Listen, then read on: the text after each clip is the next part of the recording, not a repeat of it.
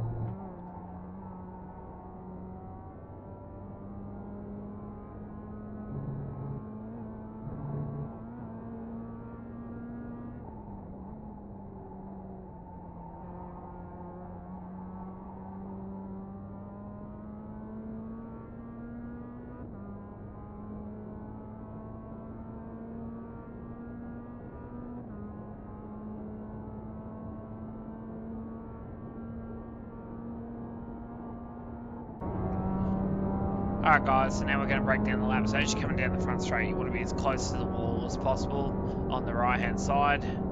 As you come into the corner, you pit wall and then you start to turn. You want to be flat through here till you get off the curb. As soon as you're off the curb, nice big brake pressure. Back to second gear, you want to be as close to the curb as possible. Once you get to just past this part here, so once you get to this part, you've got to be nice and straight in front of the Paramount sign, and then you want to start to turn the car at the corner, right? But you don't want to hit the apex until you get to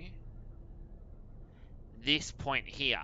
So you'll actually see the curb comes in and it sort of goes straight, turn, and then turn. So you want to hit it at the second part of the apex. So you want to hit it at this part here, and then that way you get a really good drive out of the corner. So you're sort of like prioritizing the face of the corner and hitting the out apex rather than the in apex. If you turn in too early, you're going to have to check up quite a bit in the middle of the corner and you're going to lose quite a bit of time. So clip on the exit. Car's going to push a little bit off the corner, try and get the wheel as straight as possible, as quick as possible, run it out to the outside curb, up to third gear, and then you want to start to come back towards the left-hand side of the circuit. You want to brake just past the start of this curb here, so it's probably about a car length past the start of the curb, so about this point. Nice big brake pressure, third gear, back to second gear. You want to turn in at the end of the concrete strip on the back of the bitumen, so at this point here, so quite a late turn in. Same again here, guys. You want to clip the apex on the exit. So I clip it when I'm just sort of in line with the little building off in the distance there, and then I'm able to pick the throttle up 100%. The car's going to push a little bit on exit, but we're going to be able to use all the circuit as a run off the back of the curb. Stay in second gear. I brake just at these tyre bundles on the left-hand side here, and I say I brake, it is a brake marker, but it's very fast, this corner, and you've got to get the car to turn in early. So I brake, and then by the time I get to the escape road on the inside where the first cone is, I'm already turning at the corner. I want to get the car right down into the gully, and by the time I clip that apex, I want to be on the throttle hard. You need to be carrying a lot of speed out of here because you're going up the hill. So on the throttle, the car's going to track nice and wide. You're going to use all the circuit on the exit. Run it up the hill. Shift to third gear as you get to the top of the bridge. Turn in at the start of the bridge. And you're in third. Use a healthy amount of curb here. The car's going to lift and sort of bounce across the corner, but you want to be as close to that inside as possible. You don't have to use the curb. I find the curb just helps the car to rotate, especially when you're carrying a lot of speed. Come off, try and track and follow the line. Once you get in line with the tree, then you're able to start to open the steering wheel ever so slightly. The car's going to run to the edge of the curb and use all the circuit. And then as you're coming down the hill, right, you'll see the concrete turns to a curb. That's when you start to turn the car at the corner. So super early, turn the car at the corner, right? You want to get 2 tyres on that concrete patch. So run it across the curb, on the concrete patch, on the throttle hard. Car's got a little bit of understeer mid-corner. You're going to run it over this curb. Then you're going to chase it right out to the edge of the road. Once we get to the curb on the outside here, nice big brake pressure. Still in third gear.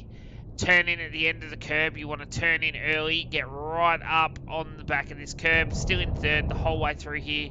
Carry all that speed on the exit. The car's going to run right out to the edge of the road. Still in third the whole way up the hill.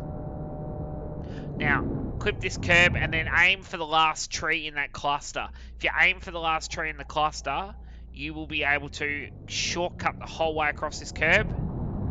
The car's going to land beautifully. You're going to be able to run it right to the edge of the road. And as soon as we go down into this gully, you want to be braking. So about this point here, you can use the start of the Freedom Food billboards on the outside if you're really looking for a marker. But you'll know it. As soon as you drop into that last little bit of the gully, that's when you need to be like on the brake pedal aggressively. Third, back to second. I turn in where the white line changes, so you'll see it's a straight line, and then it starts to do this like horseshoe hook thing. That's where I turn the car at the corner, or the end of the grass, start of the sand. Now, getting it up here is the challenge, right? So you don't want to clip the apex too early. So as you come around the corner, you want to clip that apex as you're just about to be dead in line with the traffic light. If you do that, you'll get a nice, beautiful run out of the corner. Car's going to run right out to the fence. Use all that road, guys. Follow it right out to the wall. Up to third gear. Let it drift back onto the circuit. And there you go, guys. That is your track guide for the Mx-5 at Oran Park this week. I hope this has helped you. Good luck for your week of racing. And we will see you next week for week 6.